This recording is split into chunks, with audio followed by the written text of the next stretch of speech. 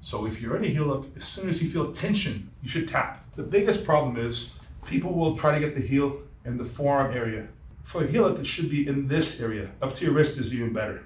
And we're gonna slip and turn.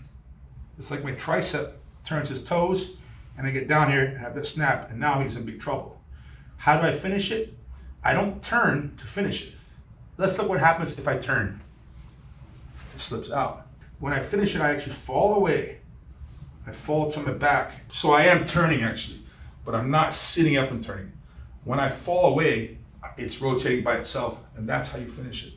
So snap the punch and I fall away. He'll tell you right now it's a problem. I turn to get it, but I fall away to finish it. I keep my arms tight. And the most important thing is that it's in this area.